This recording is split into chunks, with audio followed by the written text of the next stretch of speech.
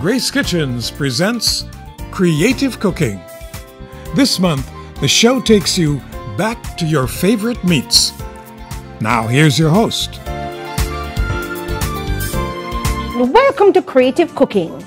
Today we are on location at Dinthill Technical High School near Linstead. With me are Mr. Dennis Clark, the principal of the school, and Kelly Ann Williamson, a student of home economics. Thanks very much for hosting us at your school. Wonderful pleasure to have you here today. It is our pleasure to be here. Tell us a little about Dinthill Technical High School. You seem to occupy a wide expanse of land. We started in the 1st of April 1938, many years ago. Today we continue on the same program. We provide for the children of farmers from the parishes of Clarendon, St. Mary, St. Anne, and St. Catherine an opportunity to get a secondary education. Beautiful. I think today we have made it better. Our core mission is to provide a first-class education for our children. But at the epicenter of our program here is agriculture, hence home economics being integral to that program. Definitely. We are situated on 137 acres of land. We have a very extensive agriculture program, both tutorial and commercial program. As I saw in my visit to the farm. Yes. We are a contract farmer for Caribbean broilers. We produce some 12,000 birds every 6 weeks. We rear some 40,000 eggs per day from our layer project. And we do have 2 herds of cattle. We have a beef herd and we have a milk herd. And we do small ruminants, sheep, goats, and a wide variety of tutorial and projects like peacocks and pheasants and all those things. Kelly Ann Williamson. Kelly Ann, I hear you have many hats. I hear you sing very well. Is that true? Yes, I do. Oh, Bird told me that. We welcome you here with our open arms. We hope to see you again. The beautiful smile, the creative scene. We hope we'll be best of friends. Thank you for coming. We hope to see you again. You can sing very well, and I hear you cook very well. What are you cooking for us today? Well, today I'm making chicken Fiesta pie.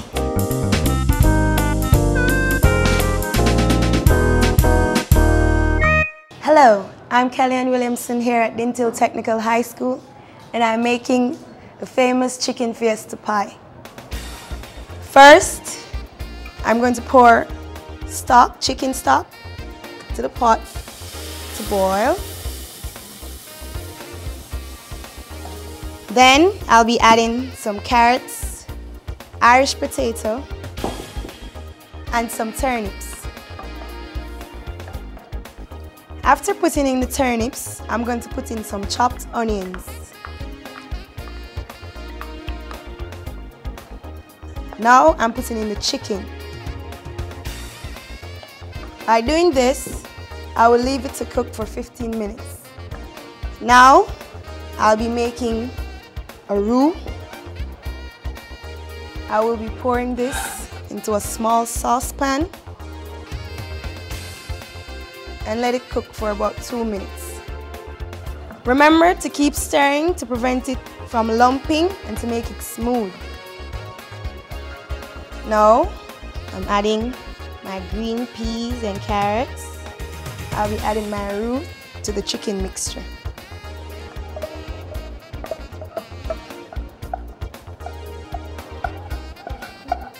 Mix well so everything could be distributed evenly and leave it to simmer for 5 minutes. I'll be adding a little bit of black pepper and some salt for taste and flavoring.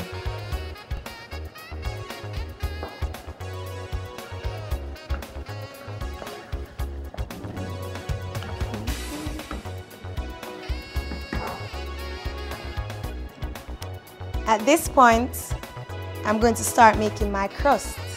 Remember never to over knead the flour because it will get tough. If it's too soft, you add a little more flour to it. And you should always flour your board so when rolling, prevents it from sticking, and flour the pin as well.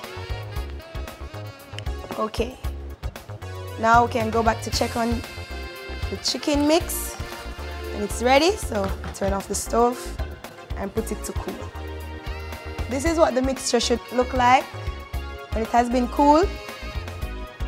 And I'm going to place it into my pie dish.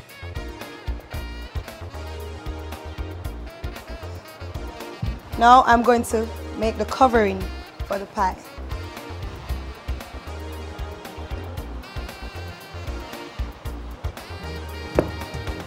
Use a rolling pin to take off excess edges. As for the remainder of the dough, I'll be using it to make a ring to put around the edge.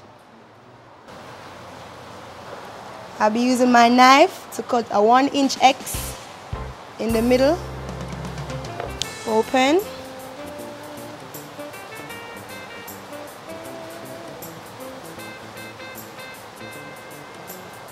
Then it will be placed in the oven to bake at 400 degrees Fahrenheit. Hi, Kellyanne. Hi. Well, you not only can sing well, but you're very good at working with pastry. And you have glazed the pastry. It has a lovely sheen. Yes. Right.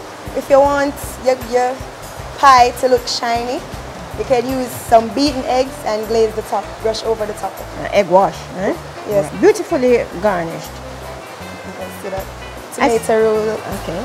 What's the accompaniment you have there for the pie? This is a tossed vegetable salad. Yes. Okay. And here we have some Jamaican gizzardo. Oh, using short crust pastry too, Short crust pastry as well. That is a coconut filling? Yes. Okay.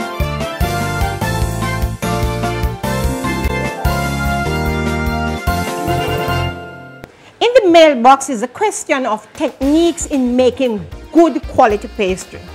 And with me is Mrs. Warren from the Home Economics Department here at Dinthill Technical High School to address the concern.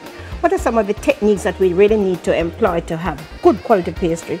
Well, Maisie, in making your pastry, you should ensure that you have very cool conditions. Right. So the ingredients must be very cool. Yes, the ingredients should be very cool. Right. After you have added the fat to the flour and you have added that liquid and you make that dough, then you should allow it to relax in the refrigerator for about 20 to 30 minutes. They're beautiful. Yes, and when you are rolling, when you take it out and to roll it on the board, yes, then you should ensure that you sprinkle a small amount of flour onto that board to prevent the pastry from sticking. Do not add a lot of flour. If you do that, then the consistency of the pastry will change. Will change, definitely. Yes. And as you mentioned, the liquid that is used to bind the ingredients, that too must be icy cold. Right? Icy cold. You should ensure that there is icy cold condition. It is also important that when you are baking the pastry, the oven temperature should be a little higher than that for ordinary cakes. I want to thank you for sharing those ideas. And guess what? If they just practice what you just said a while ago, your pastry will be perfect. Good. Thanks much again. Hope you enjoyed the show in spite of the rain showers that you probably heard while we were recording. Till next time, thanks for watching. Next week, the show will present another interesting meal idea featuring one of the meats that Jamaicans so enjoy. That's 7:35 next Monday morning on Smile Jamaica, with a repeat on Sunday at 2:20 p.m. Be sure to tune in.